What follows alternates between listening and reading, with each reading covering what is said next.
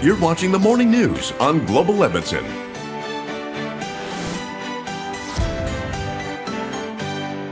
Remember the days when we waited until after Christmas for that big bargain?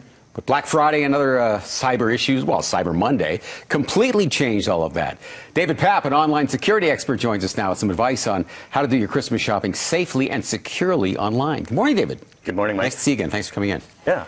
So this is, it's a great time of the year. I mean, everybody's happy. Everybody wants to spend their money, and so many people are doing it online. And this is why you're here, to tell us about things we should be looking out for, to be a little careful about. Oh, absolutely. Number one golden rule is if it's too good to be true, it's probably too good to be true. Like what? Give me an example of that. Like extremely low prices on items that you wouldn't expect otherwise. But where are you finding those? You don't mean online. From sites that are retail establishments, though? Not well-known brick-and-mortar retail sites, the ones, or even Amazon and whatnot, that you would be quite comfortable with.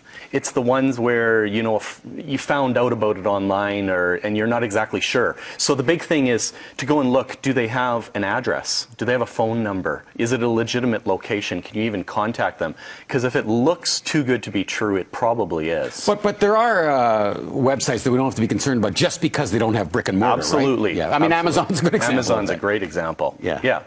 The next thing would be to make sure that you have a secure connection. We keep telling people this, but it's making sure you got that little lock symbol. There's a little lock that appears on there, and we call that HTTPS. It's a secured connection. What it means is that everything between the website you're communicating with and your own web browser is encrypted. It's better for payment information, better for personal information like shipping, your address, your phone number, confidential information like that. So do most online retailers have that, but not all. Okay.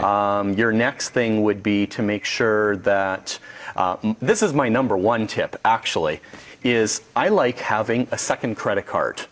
And I use it for online purchases. I even use it... Only? You got it. Even when I travel, it's got a low limit. So even if somebody found out about it, they couldn't actually go have fun with it. And I get it. Everybody says, us card holders, we're protected, and we're not responsible for fraudulent charges. But it's still a pain, right? I mean, your card is declined. You got to wait for a new one to come in the mail. You're out no credit card. And you got to go and update all those automatic payments you have on your credit card, right?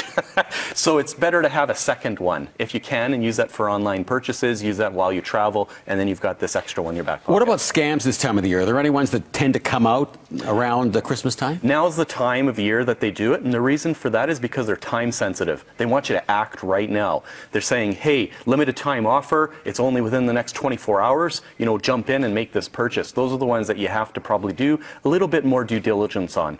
I would go and look online. I would even call them.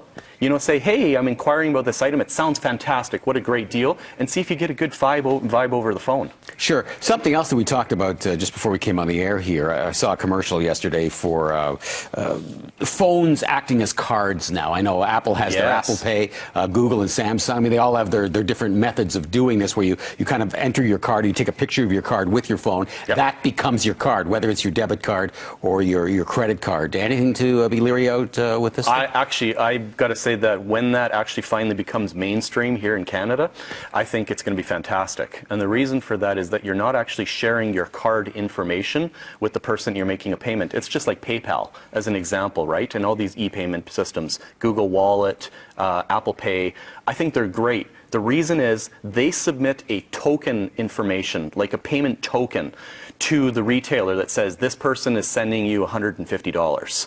But they're not actually transmitting your credit card information.